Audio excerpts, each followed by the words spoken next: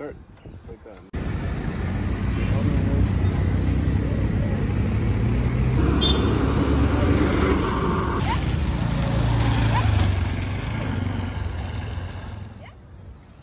Easy going world. Welcome back to NOMADAEUS. The name I was given is Thaddaeus. Thank you all for tuning into today's video. I'm just here enjoying my last week in Ethiopia. Had my trip extended a bit by God's will. God always has a plan, so you know I try not to put any resistance to it. So right now I'm just exploring Debre Bishoftu a little bit more. Today I'm probably gonna go to another lake, Lake Chalak. And so yeah, let's see what the journey takes us. Look at the beautiful ass cows.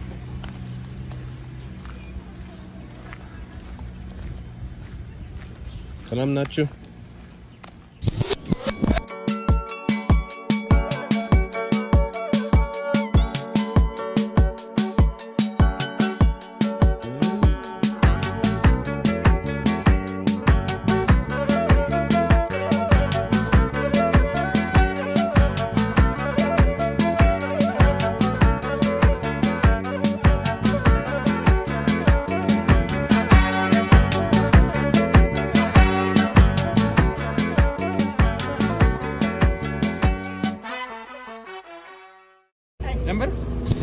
Divine timing.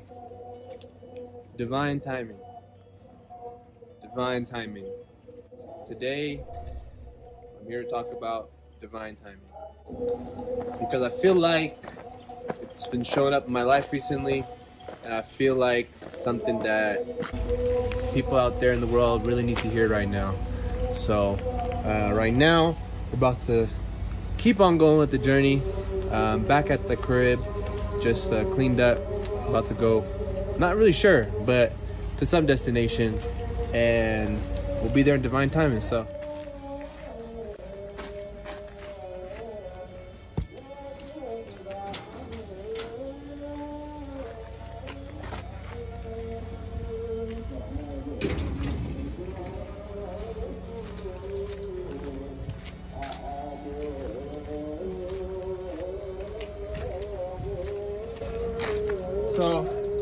this right here, special, well, not this thing, but this wall, this gibbi, this compound, a very special compound to my heart.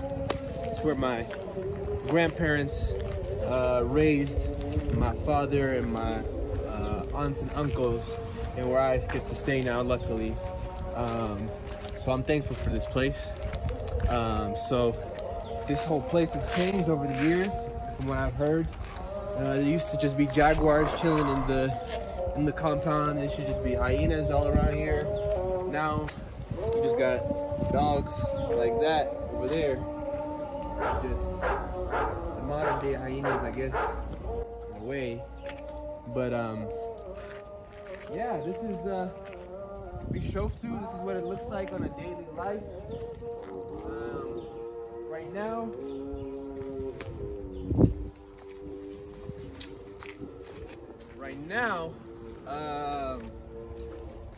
oh, I want to show y'all this. This is how people protect their, like, instead of barbed wire fences, they'll put glass like this, so you know, thieves or people don't, you know, come into their house. And yeah, now we're going to Habesha. Actually, I was gonna say we're going to, but we've arrived to Habesha, Andenya, Andunga, Fakadak Anna's house. About to drink some coffee. Kind of just a daily thing. You just pull up to the neighbor's house, drink some coffee, and you know, just chop it up. So.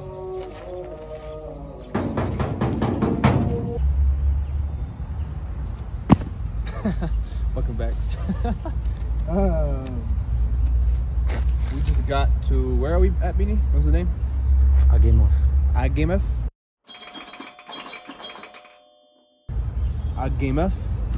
What does that mean? You can see it's pretty beautiful. the rain stopped. Came on a pretty good day. Usually costs some amount. Luckily today it's free.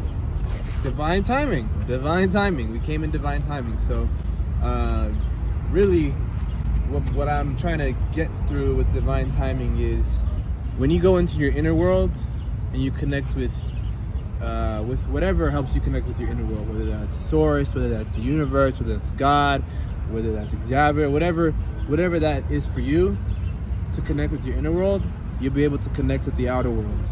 And so once you create that connection, you'll always be in divine timing. And divine timing doesn't mean something that you understand at this exact moment. That's something more that there's a divine reason to it all happening. But you just gotta trust the process. Just gotta trust, you gotta have faith. And you gotta know that, like, there's always a time and a place for everything that you do, that you say, that you act, that you think. So trust, have faith, and let's keep going.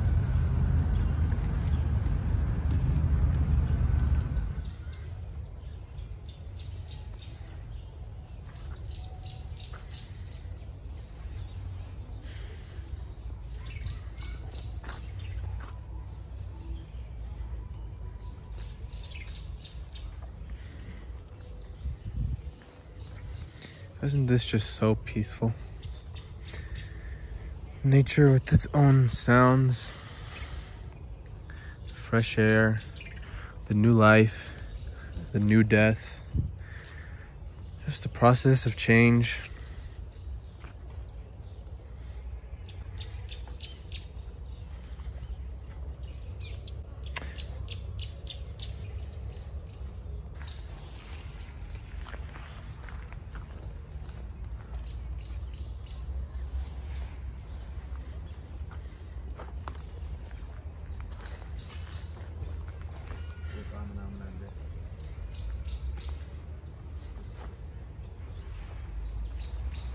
The journey.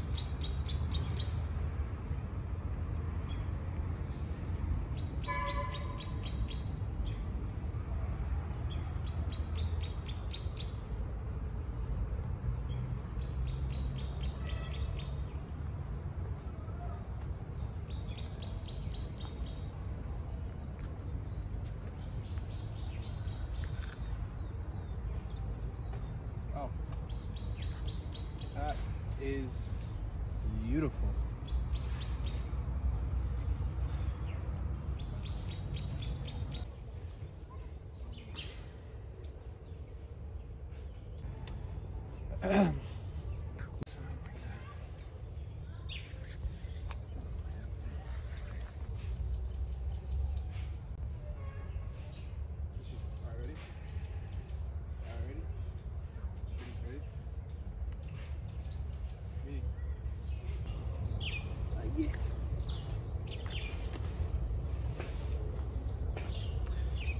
So y'all,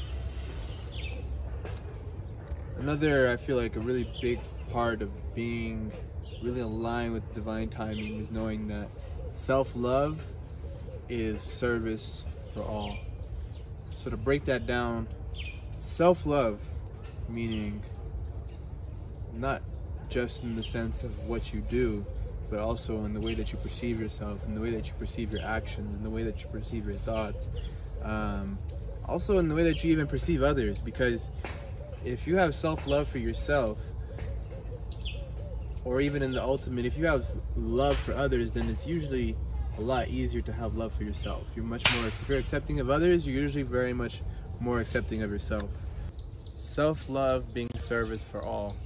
So the way I look at it is, when I show up for myself in my day, whether that be just in my routine, whether that be in the way that I thought about myself, whether that be in the way that the fact that I just fed myself, I'm able to handle anything that comes my way. Stressful situation, challenges, amazing situations, you know, blessings that come to me. And so on the other end, we have to remember that, you know, we're kind of taught to live sort of in like an individualistic society where what we feel matters more than what other people are going through. So let me just focus on myself. But at the end of the day,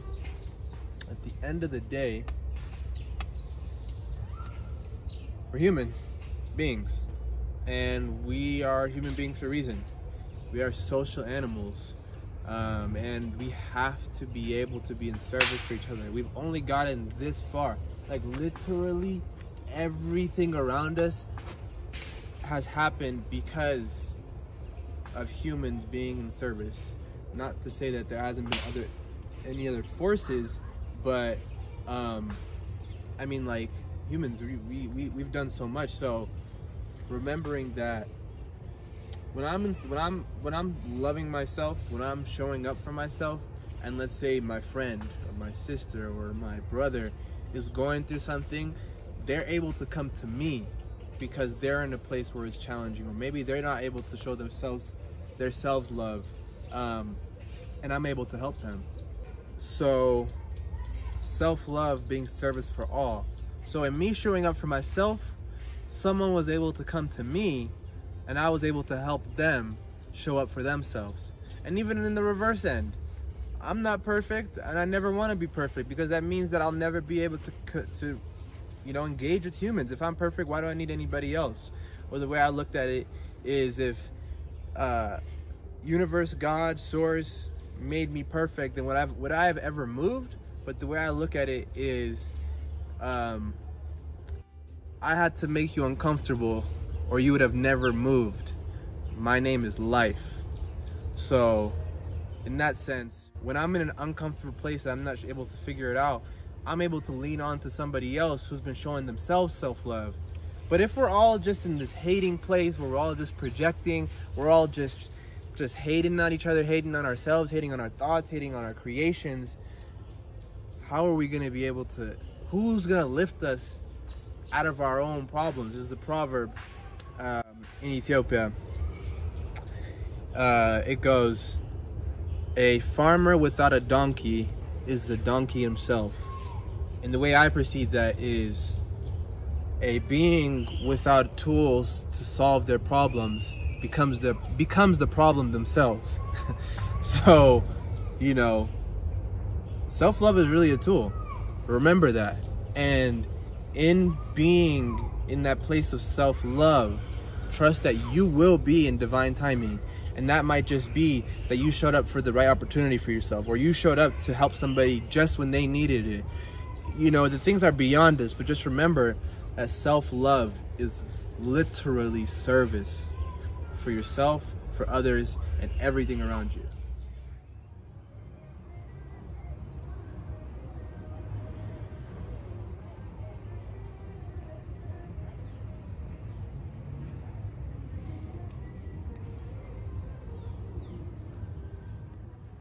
Welcome to Binyam's bedroom. Him and his friends. The elephant. The horse. Yes, Beanie. That is a cheetah. Yes. Yes, Beanie. That is definitely a cheetah. Yeah, I know you're serious, right?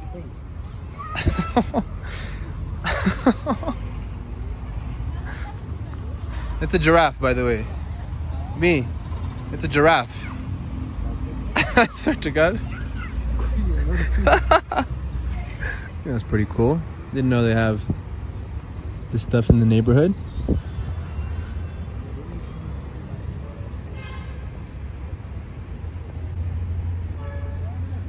That is for some reason extremely magical. Maybe it's a white horse or something, but something about this is extremely magical. What do y'all think? Let me know in the comments. How much would I have to pay you to ride this by yourself?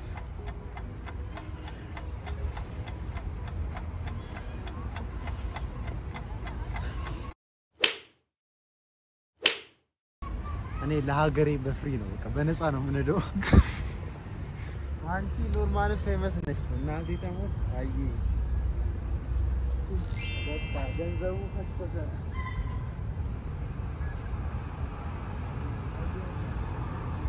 Well, y'all, feeling like putting this journey to an end right now.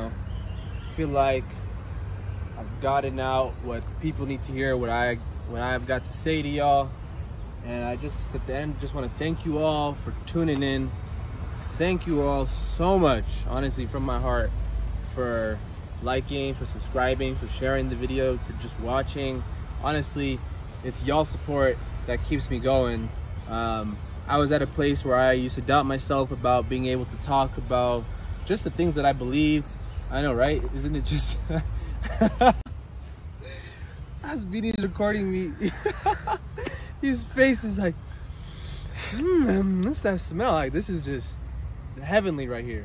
One of the last things that I want to drop is, in our world, we live in a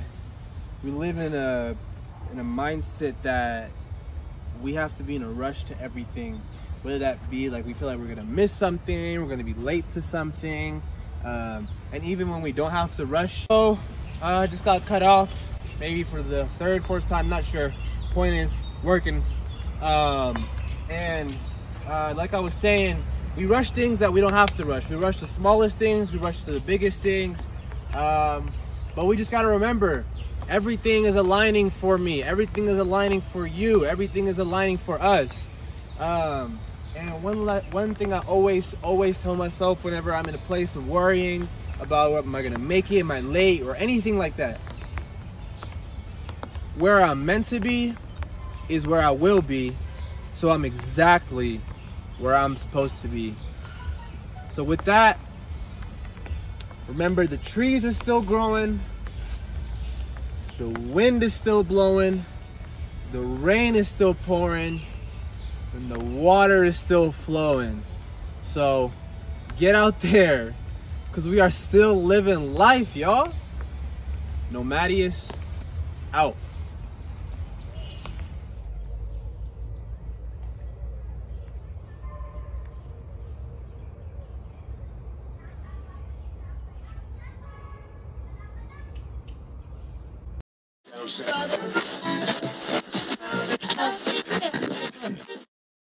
Sit down. Just, what are you afraid of? Look, this is working amazing. This is one of the best design things I've ever seen in my life. Whoa, whoa. It's not gonna break? On God, that's breaking, meaning. Anta Mucker. Yeah, there's no fuel. Anta Mucker. Wait, yeah, I won't do that.